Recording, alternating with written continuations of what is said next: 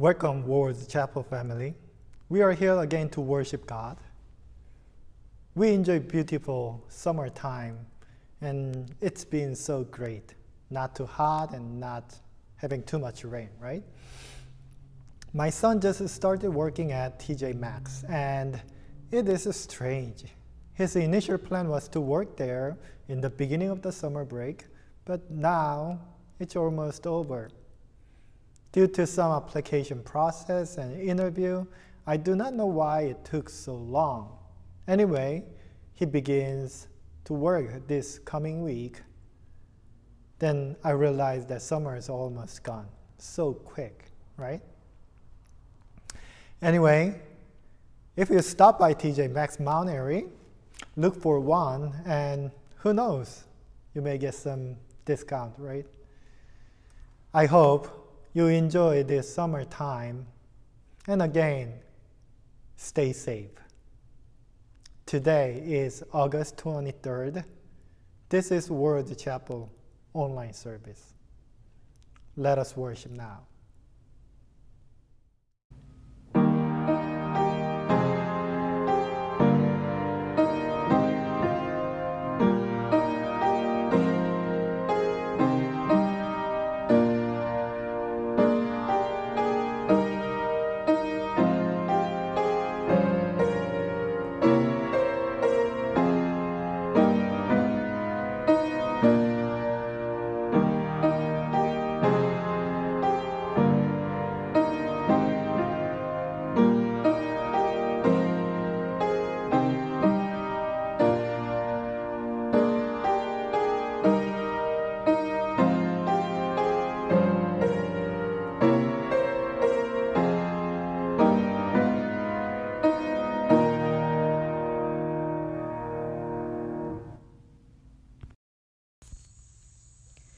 Please join me in the call to worship.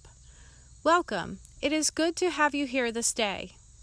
Thank you. We come seeking healing and peace for our spirits. God is with us, giving that wondrous healing love to each one. Blessed be God who watches over us. Come, let us praise God with thankful hearts. Lord, we come to you in gratitude for all you do for us. Amen.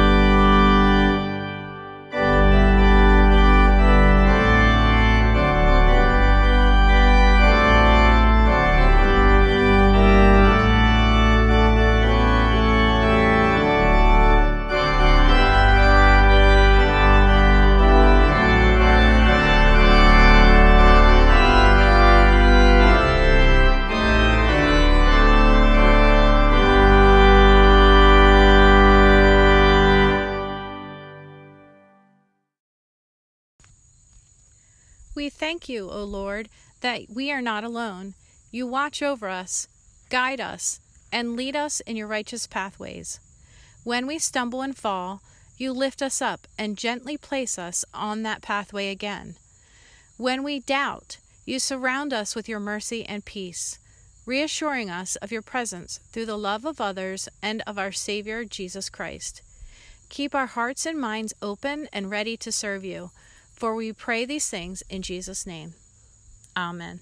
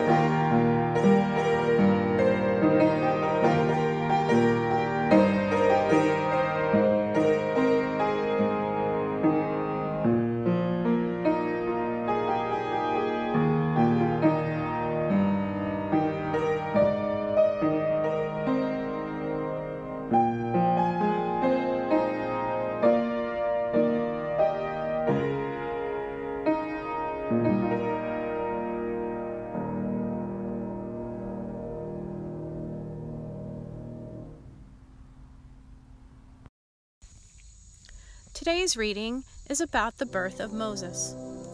Now a man of the tribe of Levi married a Levite woman, and she became pregnant and gave birth to a son. When she saw that he was a fine child, she hid him for 3 months. But when she could hide him no longer, she got a papyrus basket for him and coated it with tar and pitch. Then she placed the child in it and put it among the reeds along the bank of the Nile. His sister stood at a distance to see what would happen to him. Then Pharaoh's daughter went down to the Nile to bathe, and her attendants were walking along the riverbank. She saw the basket among the reeds and sent her female slave to get it. She opened it and saw the baby. He was crying, and she felt sorry for him. "This is one of the Hebrew babies," she said. Then his sister asked Pharaoh's daughter, "Shall I go and get one of the Hebrew women to nurse the baby for you?" "Yes, go," she answered. So the girl went and got the baby's mother. Pharaoh's daughter said to her, "Take this baby and nurse him for me, and I will pay you." So the woman took the baby and nursed him. When the child grew older, she took him to Pharaoh's daughter, and he became her son. She named him Moses, saying, "I drew him out of the water." Here are some biblical questions and answers. Who was the greatest financier in the Bible? The answer is Noah. He was floating his stock while everyone else was in liquidation. And second question, who was the greatest female financier in the Bible? The answer is Pharaoh's daughter. She went down to the bank of Nile and drew out a little profit. Little profit. Get it? Today, we want to read together the story of Moses and the miraculous salvation of God who saved a baby boy from the Egyptian threats.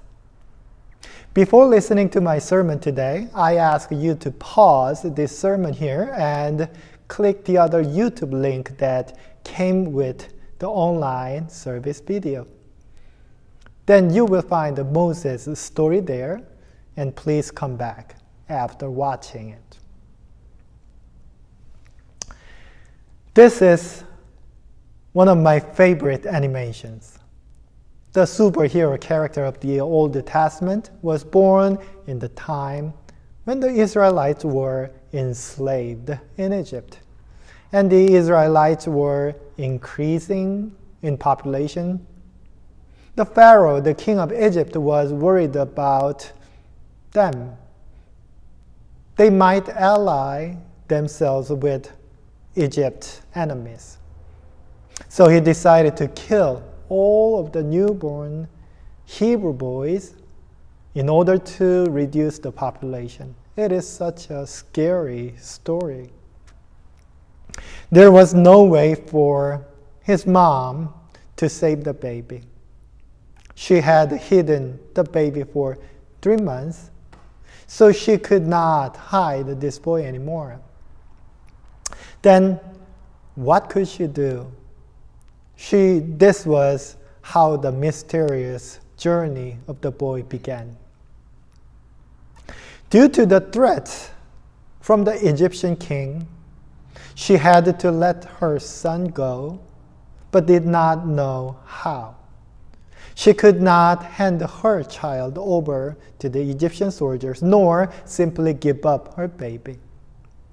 Then the story explained that the mother made the papyrus basket and coated it with tar and pitch to cover up holes to make sure it didn't sink.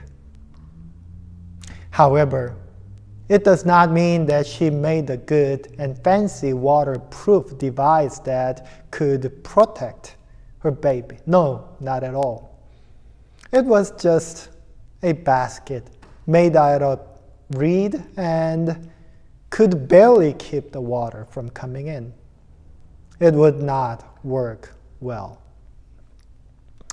Sometimes, when we hear the stories of the Bible and even some testimonies of our faithful friends, then we tend to assume that it meant to be good.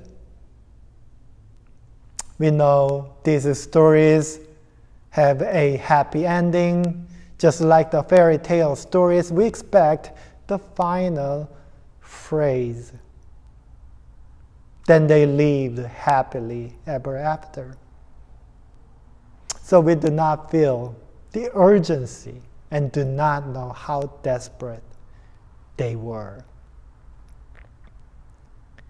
People may misread this story of Moses, imagining she had a plan to save her baby, but in fact, she had to put her baby in the basket and among the reed along the bank of the Nile, because there was nothing that she could do. It was not even a plan. She did it because she could not give her baby over to the hands of Egyptian soldiers. This was not a fun and exciting story of adventure or great expedition. But it was a desperate story. The two women, the mother and a young girl, did not expect any hope. What I'm going to share with you today is not about the bright side of the story here, not highlighting the story of salvation and the amazing story of God, but I'm trying to understand this as the story that we often meet in our real world today. In this story, during my meditation, there was a line that caught my eyes right away. It was verse 4. Her sister stood there at a distance to see what would happen to him. She was there without any clue. The basket could sink any time, and some bad-tempered Egyptian soldiers could have found the baby and taken the baby's life. I think Christians should have this attitude, seeing what would happen. Not just simply giving things up due to desperation and disappointment, but we should keep seeing what would happen. We are not sure when God performs a miracle. We might be disappointed because nothing happens then. We do not know. But if we believe we are faithful Christians and we have good experience that God is on our side, then at least we have to have the right attitude and should wait to see what will happen. It's still okay if we don't feel that we have full of faith. In fact, in many cases, we are so afraid and easily get tempted to walk away from the challenges. But look at the young girl in this story today. Without knowing what would happen, she just waited to see. This is very interesting to see how people manage their own challenges. Some just ignore the problem until it becomes a real issue, and others sometimes overreact to the tiny issues. This is the way that I used to do when I had a warning sign on my dashboard or the vehicle. Once it came on, then I tried to turn it off. If it disappeared, then I thought, it is probably nothing, right? But when it did not go away after turning it off and on several times, then I opened the hood and disconnect the battery to fully reset the system. But you know what? In most of the cases, once the warning sign comes in, it means that something is wrong and you have to fix the problem. This is the story that I experienced. A long time ago, one of my Facebook friends posted saying, anyone ever been hypnotized, whether it was on a stage or hypnotherapy, to quit smoking or something? Want to try hypnotherapy, but I'm also a skeptic. If anyone has access to magic spells, would be interested in that as well. I know this lady well. She had some emotional issues and other problems. She was kind of desperate and kept looking for some religious solutions and spiritual guidelines to handle her challenges. And I had helped her for a while, but things did not work well. Then she decided to look for other options like hypnotherapy. Then her friends replied, well, my mom tried it and it worked. I tried hypnosis to lose my weight, and I've been hypnotized to stop smoking. Then what do you think? What can you say about this? The way that people are looking for.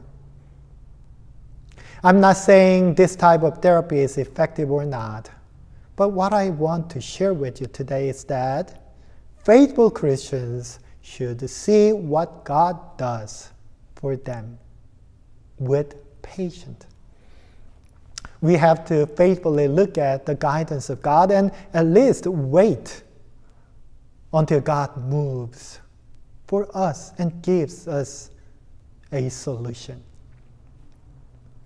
Then let's go back to the story of the baby again. When the young girl waited and saw what would happen, God worked in an amazing way. According to this passage, the Pharaoh's daughter was down right there to bathe, and she found the messy basket coated with tar and pitch.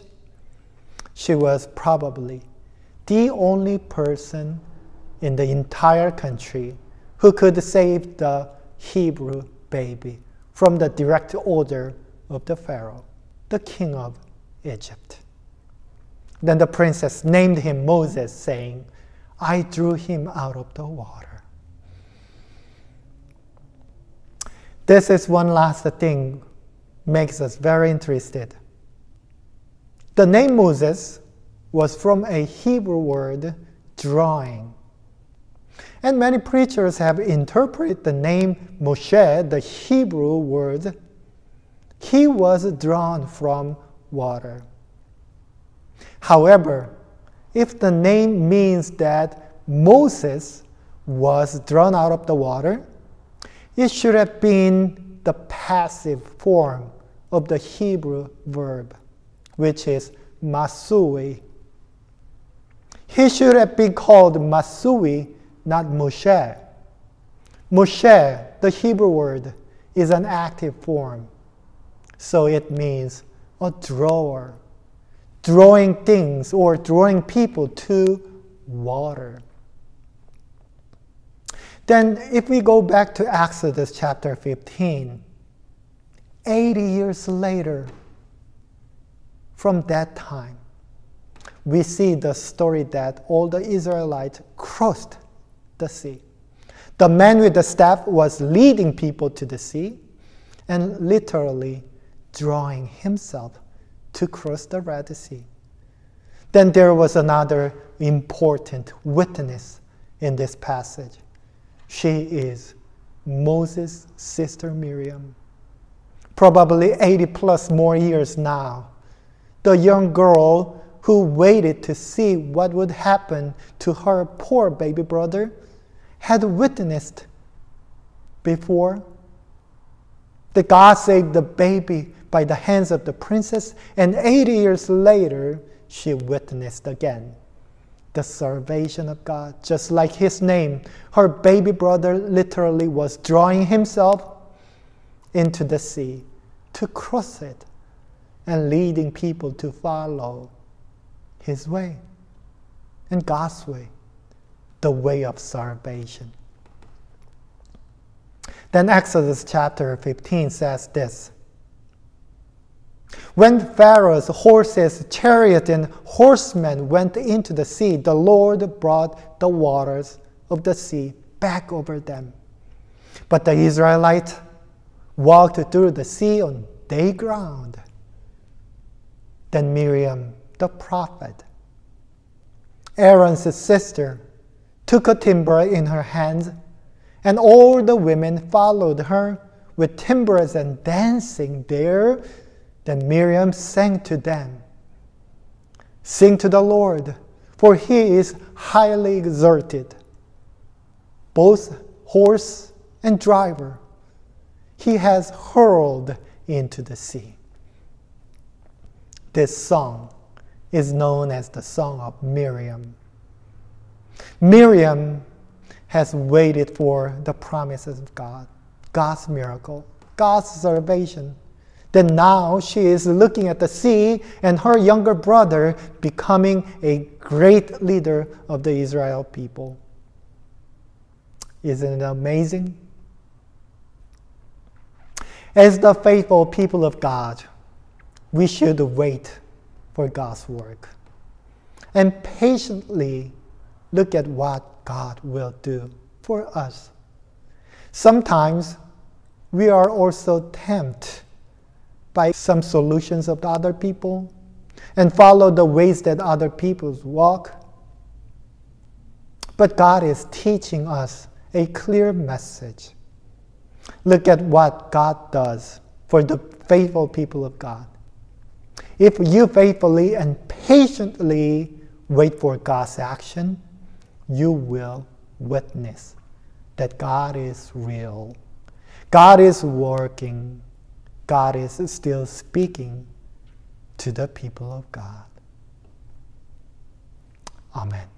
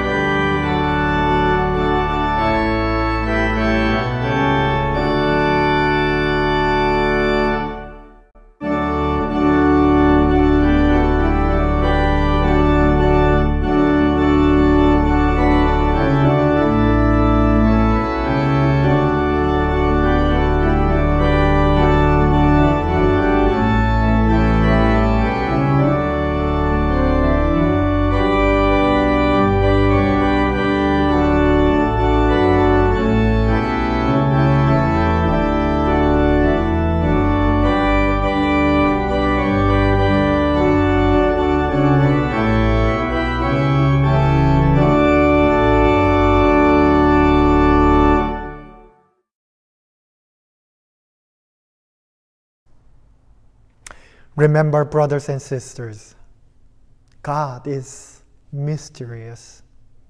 Sometimes we do not know when God performs God's miracle. We do not have any clues of the future and when the troublesome moment would be gone. But one is true to all of us. We are worshiping God with one heart and one faith that God is faithful. God does not simply forget or ignore God's people. So, what we need to do is to patiently see what God will do. God will do some special work for all of us because God called us God's beloved children. And we know God is our Father. God is always with us and gives us God's mercy. Let us faithfully and patiently wait for the miracle of God and God's amazing work for us. Now, the grace of the Lord Jesus Christ and love of God and communion of the Holy Spirit be with you all now and forever. Amen.